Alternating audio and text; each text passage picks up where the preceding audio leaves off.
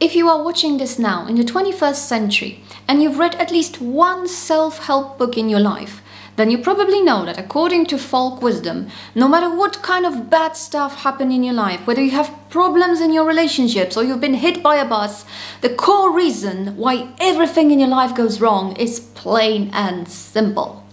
You don't love yourself. And if you don't love yourself, you'll never be able to love anybody else. So please show yourself some love and buy this product because you're worth it. There is so much confusion about what it means to truly love yourself, especially if it means treating yourself to another cashmere sweater, that some people go to the other extreme and they are highly suspicious of the term. Especially in church circles, when you mention self-love, some people have this allergic reaction like, oh no, the religion of me, pure selfishness under disguise. I guess both these camps are right to a certain degree. Because obviously there are people who really take to heart that principle that if you don't love yourself, you won't be able to love other people. But the problem is that they get so focused on meeting their own needs that they never actually get to that part when they start loving other people. Because, hey, there are only 24 hours in a day. But self-love doesn't have to mean best quality food, massages, or getting all your needs met, although sometimes it does. It can also mean discipline, or denying yourself something that you want but you know is bad for you, or telling somebody that they hurt you. It's also self-love and self-respect. We often hear that we should die to self. But what does it really mean? What does it mean in practice?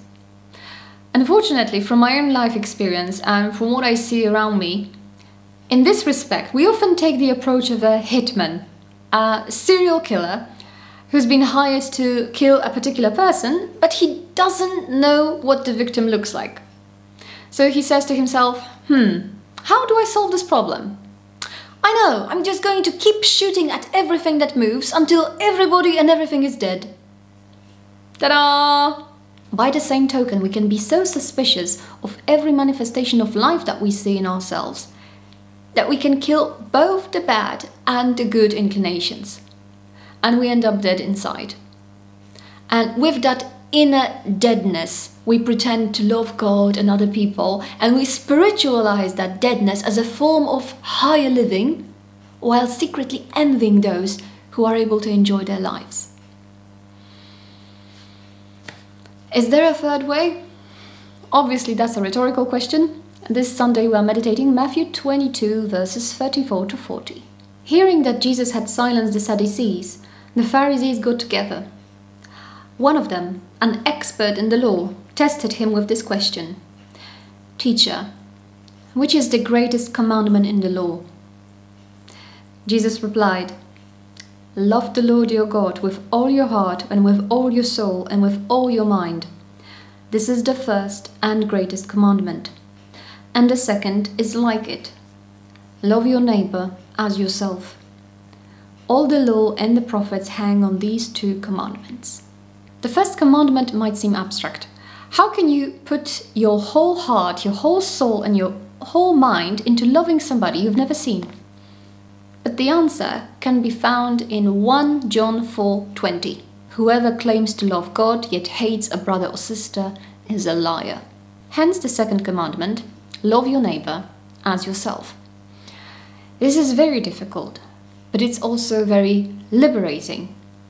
Because there are people who behave like doormats and they put other people on pedestal, not because they love them, but because they are afraid to say no. They are afraid that if they show their own individuality, they will be abandoned. And others think that just because somebody hurt them in the past, they have the right to put themselves first from now on and disregard the needs of other people. So if you feel confused by these two alternatives, imagine a world where you have an argument with your friend and instead of trying to determine who has won, you try to determine the truth. Because you are both equal and the truth is above. Imagine a world where you are not judged on the basis of your status, your wealth, or any prejudices that people may have against you, but only on the basis of your actions. Because we are all equal and justice is above. And imagine a world where you don't have to be pretty, perfect, smart, always happy, always agreeable, never having problems with anything to be loved. Because we are all equal and love is above. So we don't have to choose whether to focus on ourselves or on other people, as long as we focus on love. If that's what you would like to focus on, please join me this Sunday, 10 p.m. Central European Time on this channel. We are going to walk in other people's shoes and see what love's got to do with it. See you.